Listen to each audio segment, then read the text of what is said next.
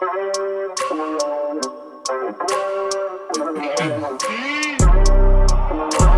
wake up every minute with the fever dreams. I put the mind to a limit where it needs to be. I work blind, got vision I don't need to see. I'm picking mind over matter, I believe in me. I need to find more hours in the day to breathe. Need to find more power in the way I be. And when my mind turns sour with the painful scenes, I need to scream out loud, I can't stop me. I wanna be the greatest like Rocky. You know I leave them all hating like a hobby. I'm out here making moves like a lobby. And if you ain't with me, it's you lost, see. I got my mind on the facts, I'm a python, grab what I like real fast. Stroke until I have everything I attack, everything that I lack, everything that I want, and I see, matter of fact.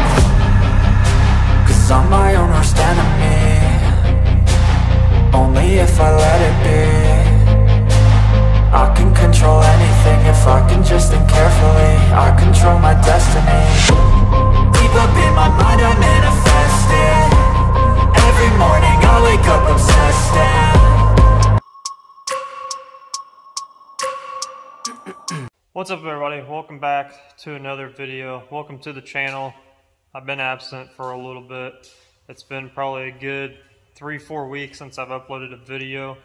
I think the last video I uploaded was the process of me doing the air tank for the Mazda mini truck. If you haven't, go back and watch that one. It's the one before this one. It's kind of like a midway to being done type of video. It's not a full finish on that video. What you'll have to do is go down to the shorts, and I posted the rest of the progress and the finished result of that air tank in the short videos. It's only like, it's less than 2 minutes long, so it's a quick one. Just didn't have enough time to actually do a full video of that finished air tank. Customer needed it pretty quickly, so I just had to rush and get it done and get it to the customer. That way he can get it installed. He had pretty much had a show coming up, and he had to get it back and installed and all the other stuff. So sorry about that, but yeah, just go down below, watch it, the short video of it. So I've been busy working pretty much on my own stuff. I've got a couple of customer projects here in the shop, but they're kind of in limbo right now, so I haven't made a painting video for a while. I've been pretty much a mechanic, a little bit of painting here and there, but pretty much a mechanic these last few weeks, trying to get this SRT4 up and running, at least not fully finished, but get it to where it's running and I can enjoy it for the summer. And then I can, you know, I'm going to end up repainting the whole vehicle. So I wanted to pick up the camera and actually start showing you guys the process of where I'm at and what I've done so far. From, I think the last video I posted was me taking the motor out and getting that all taken care of, the engine bay, and getting it painted, whatnot. So I'll post all that. I'll kind of filter that in this video here. But now we're pretty much on the opposite end. Last few weeks I've been spending time. The engine was out, totally gutted, all the accessories off. Went through, started replacing some stuff. Got like a new alternator. Went through all the engine bay bolts that I could find and replace. Bought those brand new. Just going through the engine bay, making sure everything's either new or cleaned up. And then getting the motor back in, obviously, and getting that ready. So this is what it looks like now. Kind of, but finally got the engine in here. If you guys haven't seen the engine bay, it is a custom, pretty much like a, almost like a Lamborghini orange, but it's got a blue pearl top coat over it. So in the sunlight, it shifts to like a blue and an orange, but it's got a lot of pearl in it and a lot of mini flake in it. So it's going to look really cool out on the side. Out here, in here it's just pretty much orange. So got the motor in and got pretty much everything in here as far as the engine part wise. Showing you guys back here. This is going to be the exit for the dump for the turbo and the wastegate. You can see where the turbo and the wastegate over there, and it runs underneath everything. It comes up right here. So pretty much ready for that, but you can see down there a new alternator I put on. I just went through and just pretty much refreshed everything that I could. New motor mounts, upper and lower and everything else. I ended up doing a full new fuel system in this car. Went to a Walbro 450 in the tank, and then -6 feed and a return line and a new regulator. So I'm not 100% where I'm going to mount that yet. I almost need to get the turbo stuff and the exhaust stuff on to see how much room I have. It's going to be over here somewhere. I need to figure out how much room I'm going to have once the turbo's fully mounted and actually where it's going to be at. So that's just why it's just hanging there. Anyways, the intakes and the rails and stuff, the injectors aren't on it anyway, so I'm not really to the point of figuring out how I want to mount that. So, but we are doing a whole new fuel system. I went through and painted like the engine bracket. I actually painted the transmission too. It was really bad looking, which you won't see a lot of this just because the turbo sits right here. So there's going to be a lot of stuff in the way, but it does look a lot better. Did not paint the engine block or the head. One of those things I wish I would have done, but I don't know honestly how long this engine's going to last on this setup, being more fuel that's going to get thrown at it, more air, more boost. It's got 150,000 miles on this engine, so I'm not really going too crazy on the engine part of it as far as what it looks like. Because I have a feeling I'm going to try to make this last as long as I can, but once I crank this sucker up, I think this is just probably going to either lift the head or, you know, it's going to send a rod flying through the block or whatever. But I did go through and I did grease the whole engine, get most of that gunk. It was really nasty, especially on the oil pan area. Went through and I deleted engines. They have a balance chain inside of them to keep all the harmonics and everything together. What I did was, if I can find the chain, most people, they take the whole mechanism out and they put like a strap kit in there or whatever, and then they just get rid of that pretty much. So what I kept everything in there, but I cut the chain on it. It's a cheap way of doing it without having to put like a windage tray in there or a strap kit or whatever, since it's not a built motor. So just cut the chain out of it. What that's going to do is hopefully make this thing last a little bit longer. What happens is, especially with the higher mileage, and you're putting more power, so you're putting more stress on the engine. And what that tends to do is those chains are held by a bunch of plastic pieces inside the block. Kind of where, like on the side of where your oil pump is. So what can happen is those plastic pieces can break inside your engine, and then that chain break, and it just pretty much destroys your engine. So what you do is you just cut that chain off. That way it's not running, and then you just leave everything in there. You know, we don't have to worry about a windage tray or anything like that, because that just actually happens to help the windage inside the block and the oil pan. So that's what I did. Pretty easy thing to do. So if you're building one of these, you want to know some things you can make it, you know, prolong and still build boost on these things. That's one thing you can do to help your engine last a little bit longer. What else did I do? Oh yeah, the clutch. I put a new clutch in it. Went with a ACT. It's a street lightweight clutch. I usually do the HD G6, which is a 6-puck.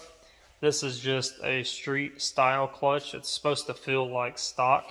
The 6-puck's a little bit heavier, so I'm not going to be pushing a lot of power out of this thing. I'm probably going to be like 450, maybe 500, if it'll do it.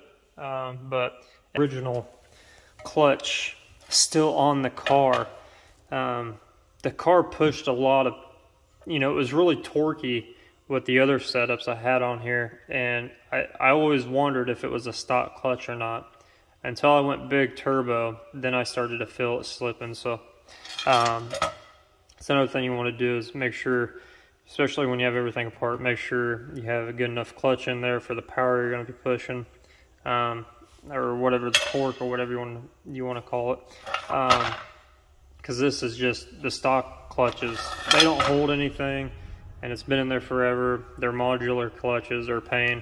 They're really heavy, so the leak. getting an aftermarket clutch is going to help this thing. Drivability should be better too. It's going to be a little bit noisier, but that just goes along with, you know, building an engine and building a turbo car with power. So another thing I've done, pretty much as you guys can see, brackets. The bracket that I modified where the battery used to sit here, cutted it, painted it up, all new bolts in there. The new wiring harness, it's just kind of, some stuff's plugged in, some stuff's not, just because the engine's not fully together, but it'll get fully tucked. On these harnesses, what's good about these harnesses, it tucks everything underneath the intake manifold, so you don't see a lot of wires. So this will all be cleaned up to where you don't see it. Obviously the AC had to get deleted down there. So we don't have AC anymore. I am trying to keep the power steering, and I'll show you guys what I'm doing right now. I'm in the process of trying to get this to be, you know, leave this on the car, because when you go some of these turbo kits and things like that, depending on what platform you have, you get either delete AC, delete power steering, delete both, and I'm trying to keep at least one of the luxuries because I'm going to be driving this car a lot. So I kind of want to keep it. I've had one of these cars without power steering or without AC. AC I can live with. Power steering, it's kind of a pain, especially when you start putting a built motor in this thing. It's kind of like pretty much a drag car at that point. So they're not fun to drive on the street, so I'm trying to keep this. And what I'm doing right now is I have to modify this bracket. This bracket holds the pulley system for the power steering on this bracket and the lower motor mount down here. So I have to delete it because the intercooler pipe, and you guys see that down there, the intercooler inlet for right here that goes to the intake, that bracket sits up against this block right here. So it doesn't clear at all if you just leave that bracket in here. The car that I bought this kit off of had all this deleted, so it was already a pretty much full-blown race car, and I'm trying to keep it. I think that's the things about doing things like this, and you know, you're making it your own. So what I'm doing is really trimming this piece down to where I can still keep this, to keep the pulley system and all the pulleys for the power steering. So I'm trying to trim this down as much as I can, because this is a big piece of metal. It's like I said, there's a motor mount down here, and then there's two pulleys for that power steering pump. So I'm trying to trim it down as far as I can and still wedge that pipe in there without deleting that. And obviously that's going to get painted with it. So it all, even though you don't see it, it's going to get painted because I'm grinding it. But yeah, that's what I'm doing right now, is I'm trimming all that to make that pipe, because that pipe's got to come up all the way up here, and that intake's going to sit like right here, so it's got to go all the way up here. It's a big long piece of pipe. It's this pipe right here. So it's got to go, if I can get this in here one-handed.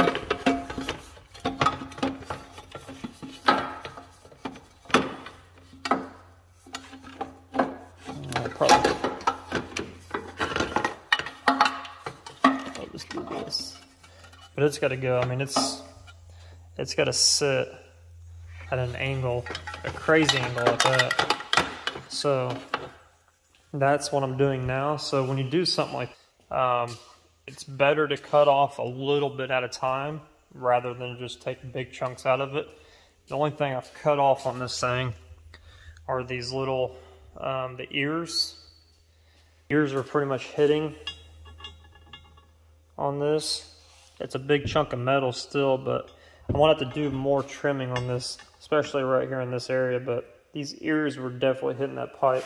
So I'm going to have to trim this back. I'm going to try to belt sand the rest of this flat. There's a lot of material here, as you can see down here.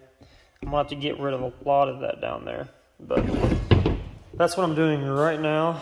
So not much happening. And also I'm in the process of rerouting the heater core lines because I want to keep heat in this car as well.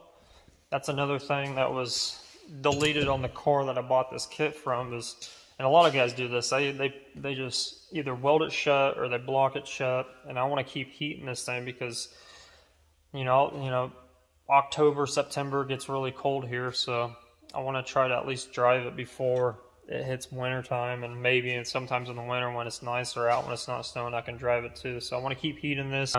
So I'm in the process of, that's why this hose, I bought this hose, the factory hardline pipes for the heater core. They go back here.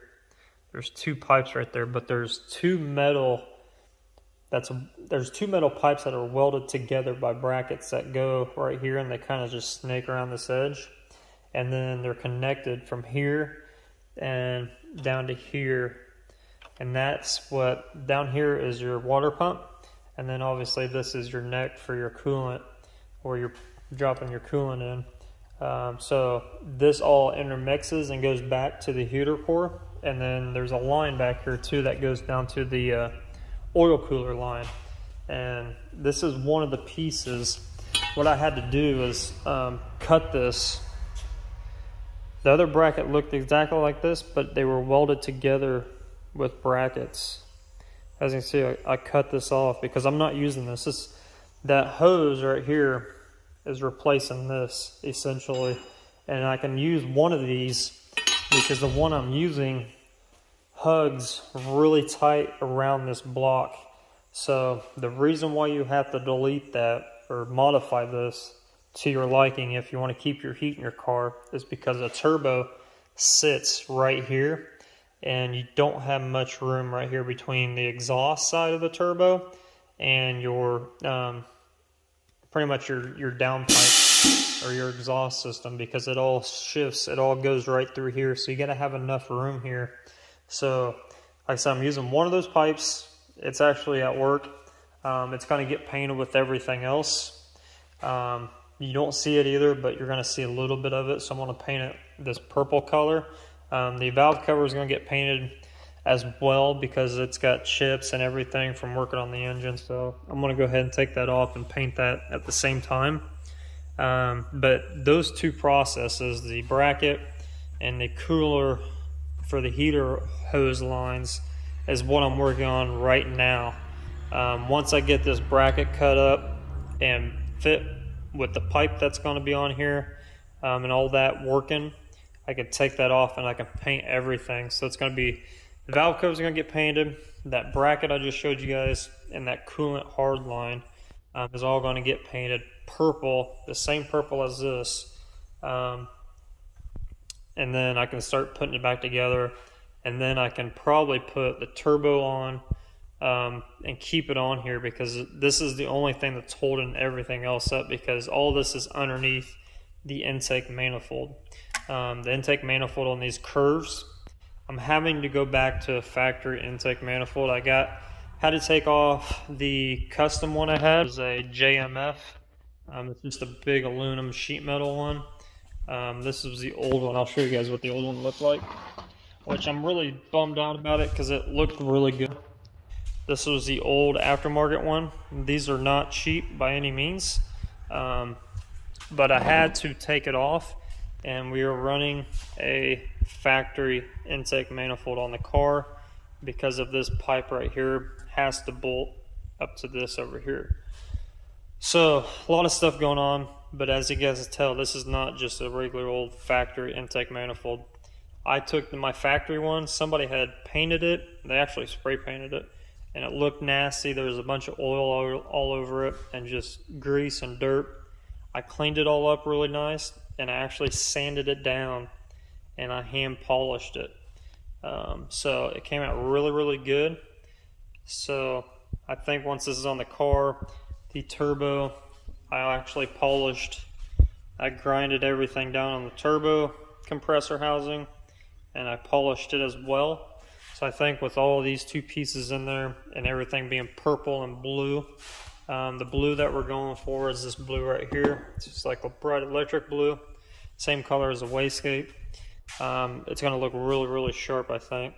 Like I said, it's going to cover, the intake manifold covers up everything that's right here. So everything will get tucked underneath here, and where you don't see it.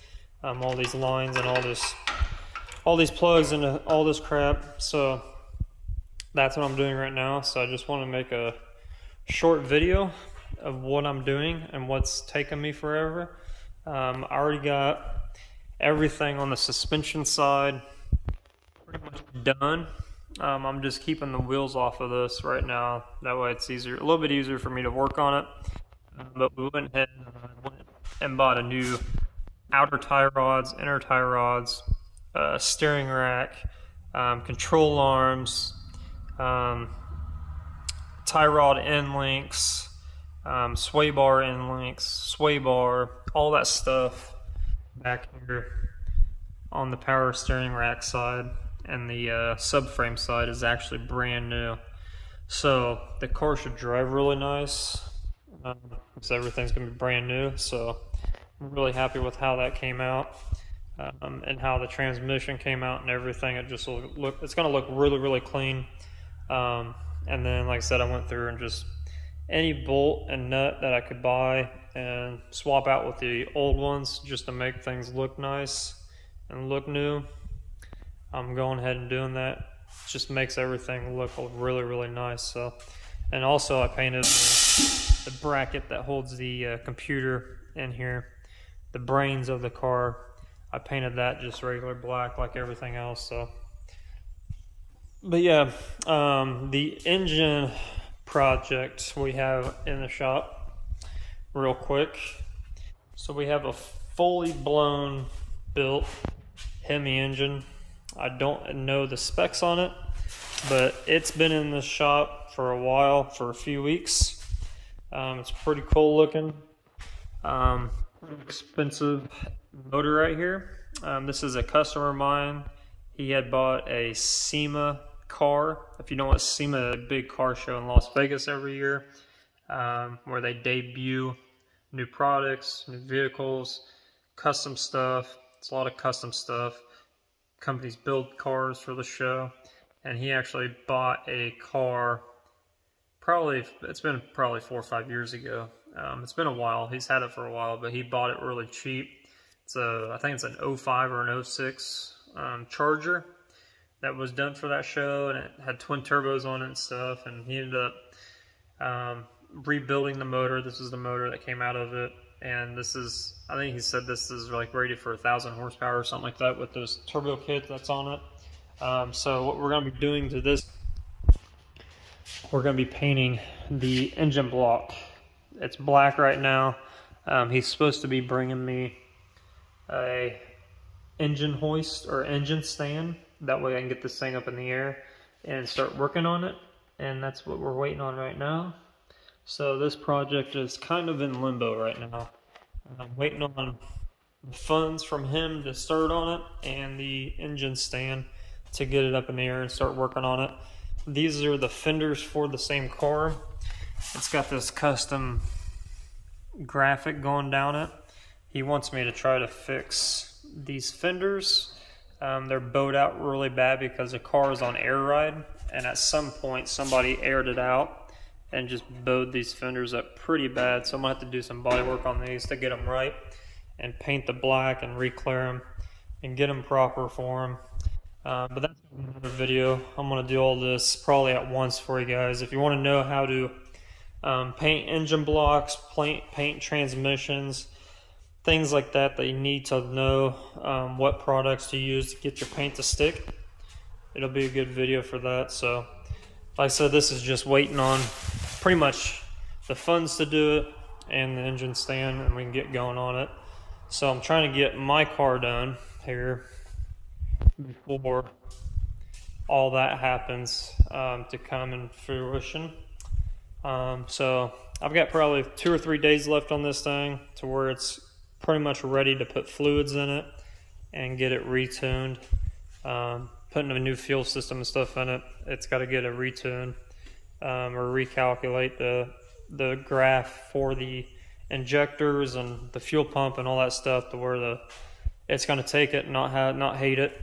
So that's what I am doing, and that's all. That's it. I mean, there's not much going on here, guys. So that's why I haven't posted anything for a while, because some of this stuff was just really took a long time. It took a long time to degrease that engine. It was just really built up. I went through like $30 worth of degreaser trying to get this thing clean. I wish it came out a little bit cleaner, but it is fully clean now. It should be a lot happier. It doesn't have all that weight of degreaser and oil and all that stuff that was caked on there anymore. So yeah, it should be really good and really clean. The transmission, I'll run over that with you real quick. So the transmission was just as bad as the engine block. So going over this really quick, you almost treat this the same way as you would a block on the engine, like that I just was talking about, because they're both pretty much metal. Some blocks are aluminum, some blocks are just metal. So what you want to do is you want to acid wash it. If it's not clean, like this transmission was dirty, so I acid washed the crap out of it. I used a red Scotch Brite to do that. Got all the nooks and crannies, washed it all out, did the inside of the barrel for the housing where the clutch goes and where the input shaft is, because it was just caked full of dust. Cleaned all that out, got it all ready, and then what you want to do is you need something that's going to acid etch itself in there. So keyword there is etch. So you want to put an etch on this before you do anything else. So you want to etch it, and if you want to, you can epoxy it, then seal it, then paint it, and clear coat it. And that's exactly what I did to this. So the acid etch really bites into the metal, and it allows everything to adhere really well. Everything after that, epoxy is the same way. Epoxy will etch into this casing, and it will actually allow the sealer and the paint and everything else to stick to it. So that's the key, is just the prep work, honestly. Just a little quick rundown of it, but it's just pretty much what this is it's a silver sealer through House of Color they used to make. I've got a quart of it, and I haven't used it, so I thought I would just use it, and I just clear coated right over top of it. So it's just silver sealer and clear coat, and that's about it. So that's a quick rundown. If you ever want to do something like this, it's a lot of hard work. You got to find out how you can hang it and do all that stuff and paint it. But once you get it painted and everything, got to worry about scratching it and all that stuff. Once you get in the car, it looks really good. A lot of people just use like a spray can from East Bay for this type of stuff, silver paint. But this way, I think this will last a little bit longer than spray canning it. But it turned out really nice. It's got a lot of flake in it, a lot of aluminum. So yeah, I just want to make a quick video, show you guys what I'm up to. If anything interesting comes along, I'll put it in and I'll make a video for you guys. But like I said, I got probably another few days on this thing, and then the fun part will begin of getting this thing running and driving down the road. So stay tuned for the other videos. Don't have anything. Once I get this thing running, I'm going to be switching back to doing some I got some airbrush projects I need to do. And those seem to do really well. So I'm really excited to pick up the airbrush again, because I haven't done that in a while, and make some videos for you guys airbrushing some stuff. So my lights just went out for some reason. So but yeah, once that comes around, we'll start the painting again, guys. Sorry for the delay, and thanks for hanging in there.